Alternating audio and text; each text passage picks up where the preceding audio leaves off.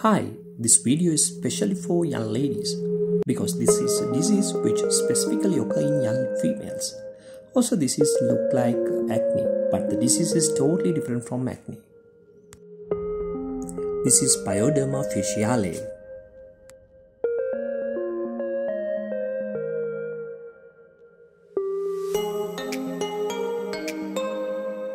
Pyoderma Faciale is an unusual skin condition occurring in young adult women.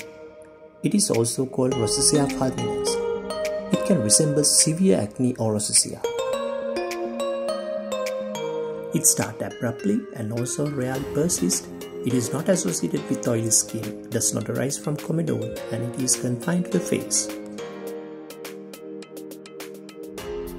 Also, this is not associated with flushing, does not affect eyes. Pyoderma faciale can develop during pregnancy as well.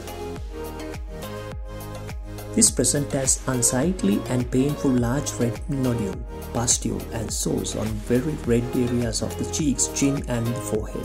The lesions may leave scar.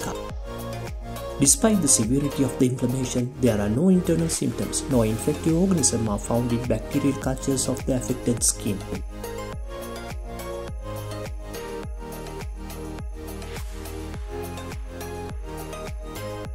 As this condition is rare, it is not certain which is the best medication to use. The following oral medications may help: antibiotics, isotretinoin, systemic steroids.